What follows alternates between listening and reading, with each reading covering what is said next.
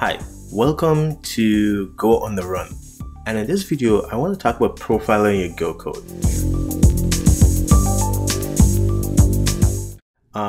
So far we've been doing a lot of stuff like, how to encode data, how to read data from different types of format, how to write it out in different formats, JSON, XML, how to persist it to a database and all this other stuff.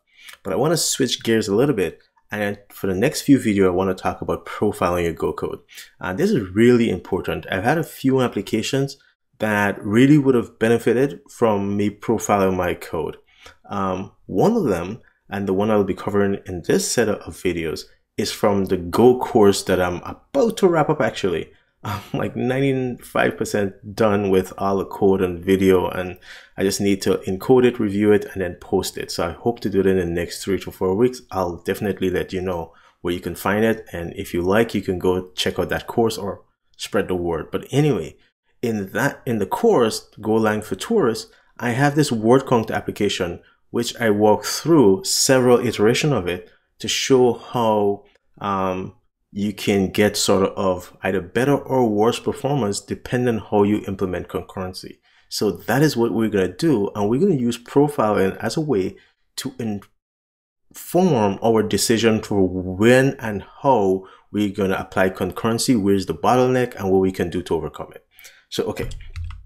So the topic then for this very first part, this is going to be like a 4 or 5 part video or videos on this topic. So it's going to take us at least, 2 months or something to get through it.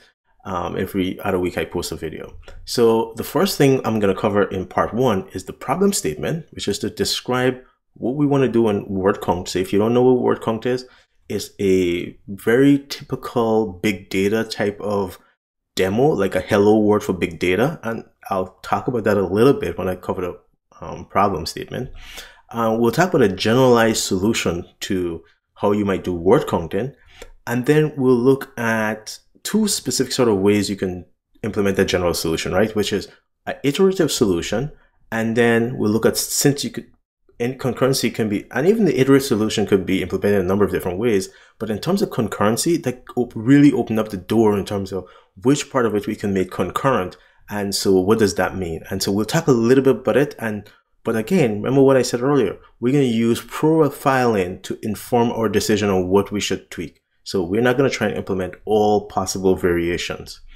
And then before we close out this video, we'll review the iterative solution. So that's what we're going to start with. That is going to be our baseline. And we use that to say, well, okay, this is we believe is the best we can get. And we're going to try and see if, after profiling it and applying concurrency, if we can get better. Whatever solution we come up with after the iterative solution, it better be faster than our iterative solution, because if it's not, well, then there's no point in using it. All right. So let's talk about a problem statement. So like I said, this application that we're going to be profiling, we're going to use a word count. Now, word count is simply an application where you're going to take some input, and it's text, by the way, so text input, and it could be in 1 or more files that somebody might provide to your application. And you want to read all the data that's provided in the input, and then, since it's text, split it up into words. Now, what is a word? Word is delimited by space, right? So that's going to be either your white space, which is tab, space, or new line. And there are other things you can do. You can say that a word shouldn't end in a dot. For example, if you look at this problem statement, write a GOlang program which will print out the number of occurrences of each word.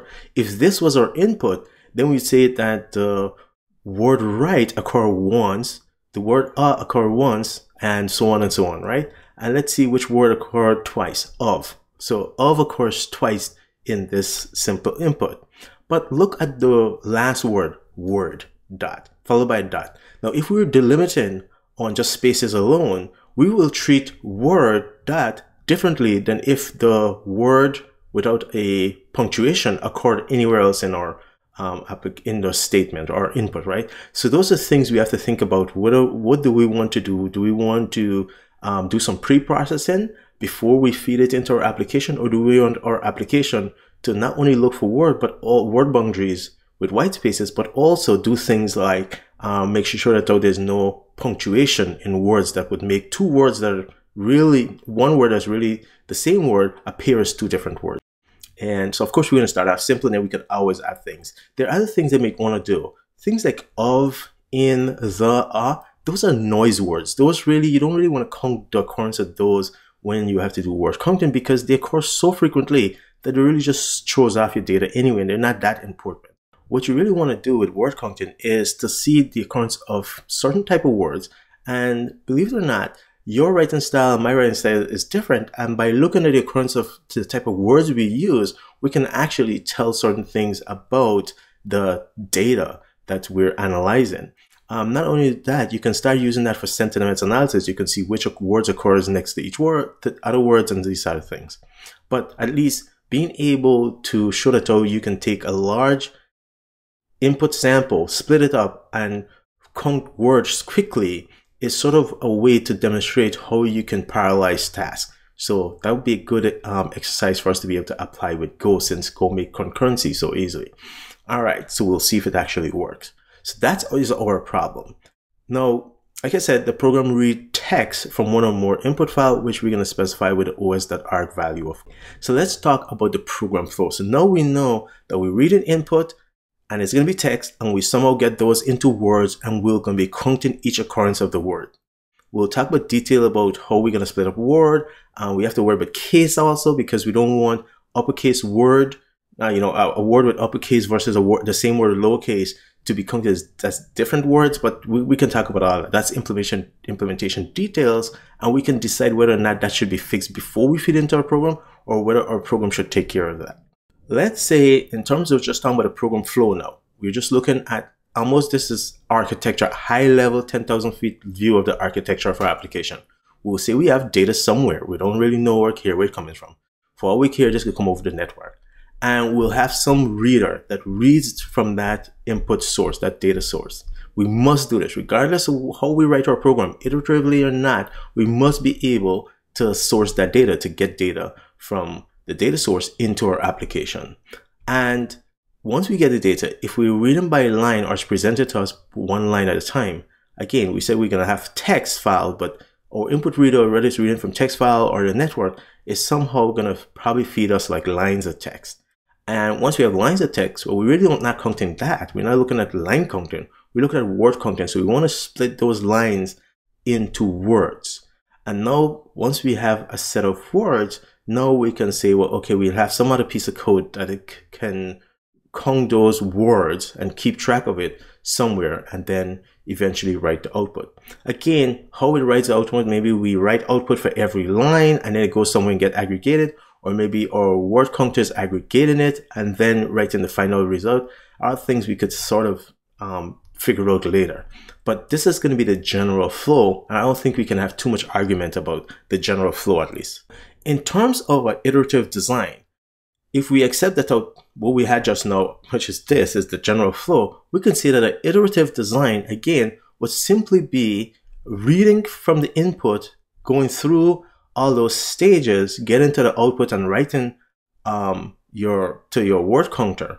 And whether, again, your word counter actually write it out to some final place where it gets aggregated later, or it's actually doing the aggregation of those different words, well, regardless, we still have to repeat. So we keep going back, get more input, going back through the process, and we keep doing this until we've exhausted all of our data.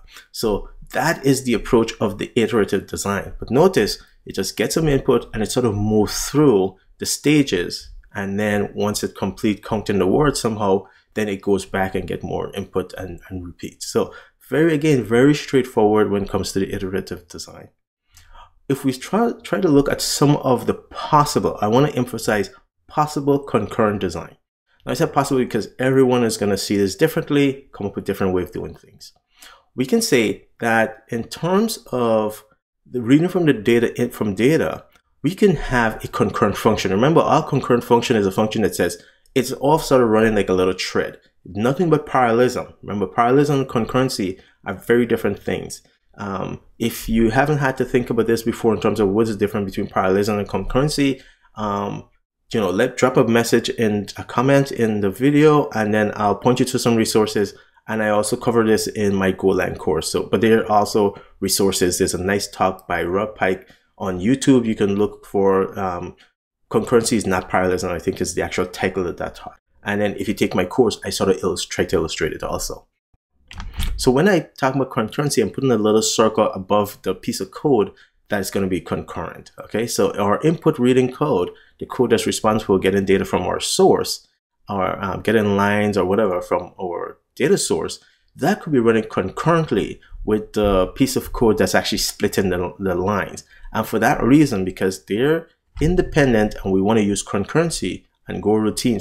In Go, concurrency means Go routine, so we have to use channels. So notice the difference of how this piece of code is communicating versus when we had the iterative solution. So let's back up and look at the iterative solution. When you talk about input going into a splitter, for example, I use a straight arrow.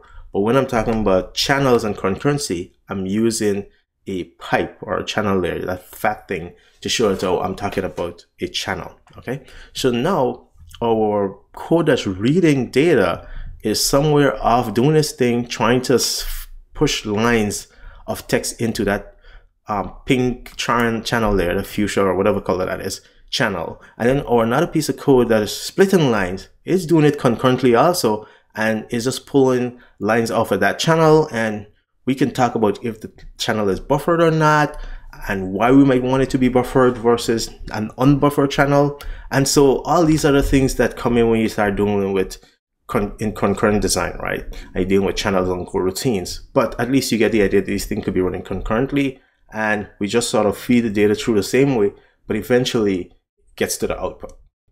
So now we have the basics of the different parts of our application or program flow we can make concurrent.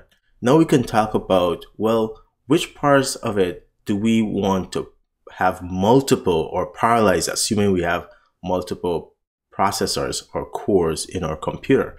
So for example, we might say, okay, since we can make the reader part of our application flow concurrent, we could spin up multiple readers, right? So if we have multiple files to read, why don't we just read several files at a time?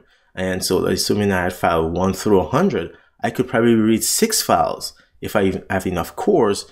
But then of course, we have to profile again and test and time our application, because if you have a single platter or a single hard drive, then trying to read multiple files might actually hurt you, because the head for your drive have to move to this location of file 1 and then move back and forth, and have to be jumping around just to supply all those different Go routines with data. So that might actually hurt you. But if you have multiple drive or solid state drive, then having multiple readers might be the way to go. And notice with multiple readers, again, this is concurrent piece of code, but notice it doesn't use channel.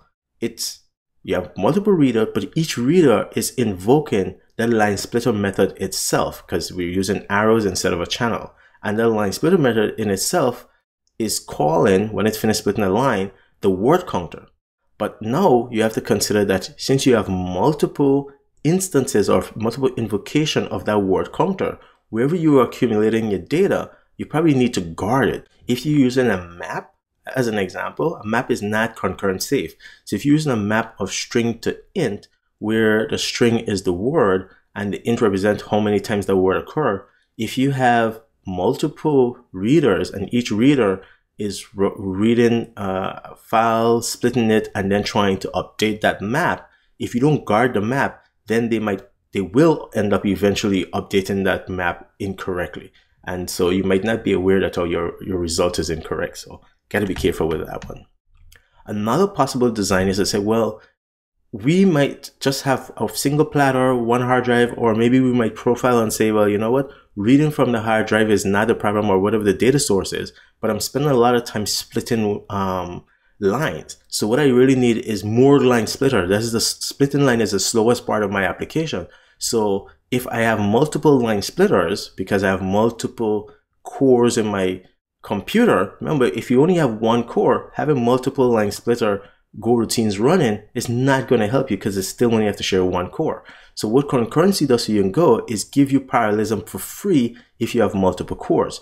So if you have the multiple cores, then having multiple line splitters might actually help you. And then being able to just fit that into the same channel and have your word counter just pull words off the channel and update its output, you may not need to do things like with a mutex, because once your data goes into the channel, which GOlang go take care of for you in terms of making sure there's no collision there, well, your word counter will just be simply pulling words off of the channel and updating like that map we say, for example. But maybe that's from your profile and that's not your bottleneck.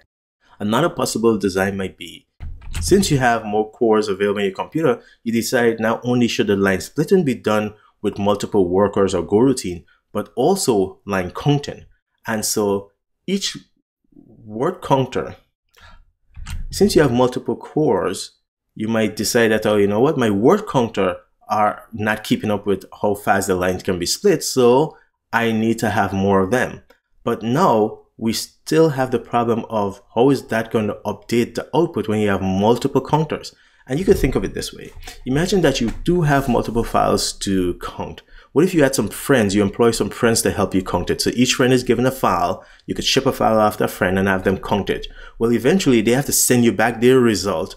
And when you get a result, you still have to aggregate it. So right into the output might be the place where you do have to employ a mutex or something that can sort of aggregate the result and not be a bottleneck. And that's why profiling is so important, because you might think you understand the problem and where you think might be a bottleneck, but then when you write it and run it, you'll see something very different. And so we can keep going on and looking at various things, but broadly I figured out if we accept that the general flow of this design that I showed before, then these are the places where we can make concurrent. And so this would be like the ultimate concurrent version where with parallelism, where not only is your line splitter and your reader and your word counter all not only concurrent, but in multiple copies of them or multiple instances of all of those running. And if you have enough cores, then this would possibly be like the fastest implementation you can have in terms of running parallel and having all your cores being busy, right? Because you can imagine that you're reading multiple files at the same time. You have multiple splitters going. You have multiple counters going. And then, of course, no, we still have the problem of how you write your output, but you can probably write it to individual files. And then after it's all done, you can then post-process. So with all those possibilities discussed and considered, now let's look at our first implementation, which is going to be the iterative solution. Before I jump in, so here I am in my Go to run a directory and I'm looking at profiling, and the application we're going to be profiling is WordConc. Like I said, I have several examples to go through, and this is our test data, which is just some about 6 megabyte file, 6 megabytes, sorry, not gigabytes. That would be a lot to commit to our repo, but 6 megabyte file, but I don't know, 10 of them or something, like 10 or 12 of them. And this is a README for the program statement, right? And it's pretty much just talk about everything we discussed with some tips.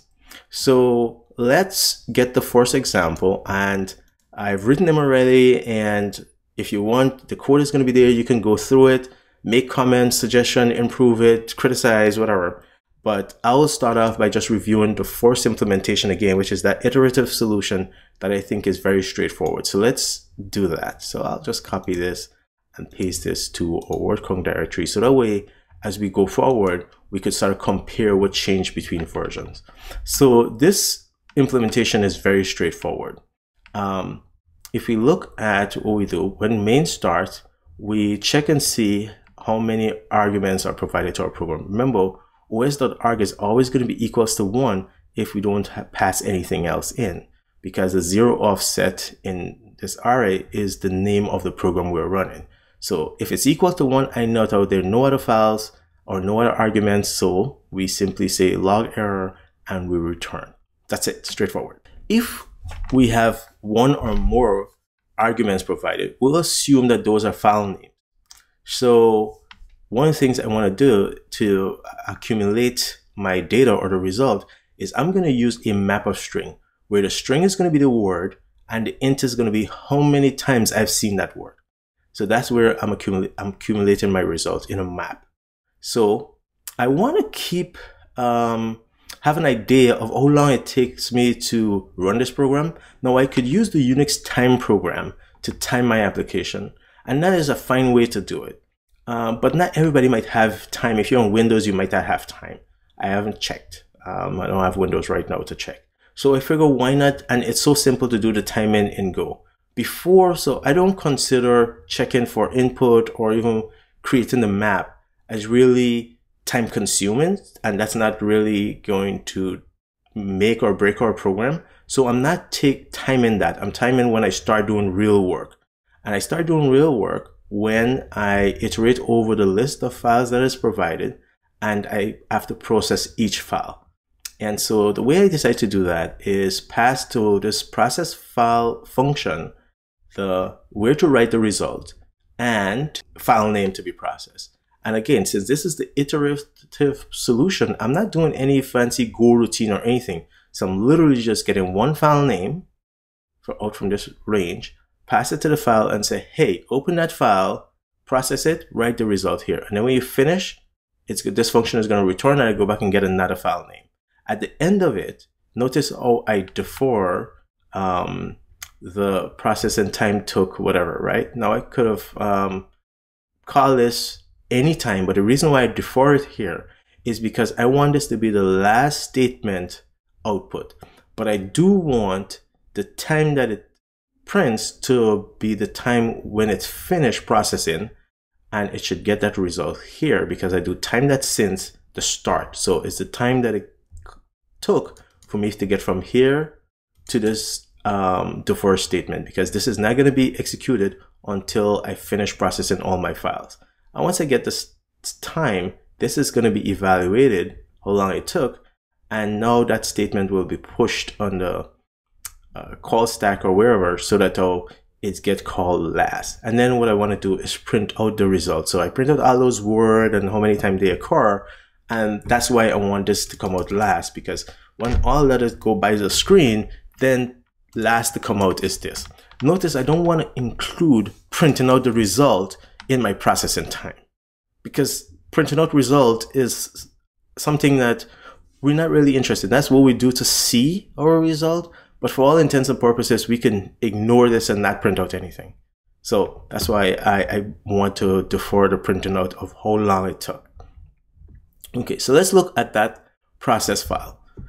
Well, again, it writes the results to this map. It takes a file name, and very simply, it tries to open the file. If we can't open the file, I warn and return. If you can't open the file, return, because there's nothing else to do if you can't open this file. So we return, and if there are multiple other files, well, then they get the opportunity to be processed. So I don't exit the program because I can't open the file. And I don't return a error either. I could have done that, and then move the warning up into this part, but no big deal. You can choose to do that. If I can successfully open the file, of course, I have to defer closing the file. And so once I've opened the file, now I create something called new scanner. And I use the buff.io package. Now, there are a number of ways you can use new scanner to read a line or a word at a time. And by default, new scanner will read a line, but it also has the ability to read words. So I figured since we're interested in words, why not ask new scanner to read words? Check and see if you just read the file directly, one line at a time, and you split it, you call string that split, for example, to split it into words, whether or not that is faster than using the standard package. My guess is that the standard package probably doing a few clever things that's probably going to be a little bit better than if I had to read each line and then split it, but it's something you can try. It's not a whole lot of code to just replace these two lines with. You could still use buff.io, that new reader, to read a line and then split it, and then now you have words. You just iterate over the words in this sense, right? Because this is what we get. Our scanner is going to allow us to have words, so we say scan a word. If I can scan a word, which means scan return is true, then I would like to get that word, whatever it is. And in this case, I make it lowercase because I don't want two words with different cases to show up as different words. And so I make it lowercase. But notice I don't do any other processing, and I I put it in the map and I count it. Okay, very, very easy, very straightforward. And then after we finish processing, like I said, we get how long we spend doing processing the input, and then I print out the output. That's all that is going on there. So let's run this application on. Again, this is the test data. What is our test data? It's just really the text from Sherlock Holmes, and this is available online. So I made several copies of the same text so we can sort of see what's going on. I don't have to go trying to find other text, but you can play with anything you want. So let's run our application. Let's compile it. So we have the, oh, I don't want LD, but rather LS. Why do you keep typing LD? So I have LS, and then we have go build, and that should build our application main.go, and that gives us an executable word count. So if I type word count with no input, notice it says no files to process. But we can start off by testing something simple. Let's try our main.go and see what happened. So there we go. We see that some of these things in our main application occurs once or multiple times and so on, right? And we can see how fast it took to process that. Of course, if you have things like sort, you can do sort minus R and numeric sort. And so we can see, well, actually, let's do sort minus R. Let's do not reverse, but numeric sort. And we can see which things occur most often. We see the open and close parentheses. So that's good because it tells us that they are matching. So that's good. We have 3 functions, yeah, and we do main, process file, and print. And those are our 3 functions. And so you get the idea. And you can decide, like I said, we can decide if we want to do count things like numbers or the and all these other things. Now, this is a program, so it's not as bad, but in text, the should appear a number of times. What about our README? We can also process our README file, bang it, sort minus n, and then we see that though occurs 4 times, and that is what you're going to start seeing when we process text. That's like reading text and books and so on. So let's try another example. So from my test data, let's type Sherlock Holmes, pipe it to sort, and then let's do minus n. And so it's, notice 78,000 times we got the, of, and, to, in. Notice the words that occur most often. It's like I said, the noise words. We don't really care about those. So we can address that in a future version to say that, oh, some of these noise words, we're not going to count them, right? We can look and see which one of these words we really don't really add any value and then take those out. Okay. All right.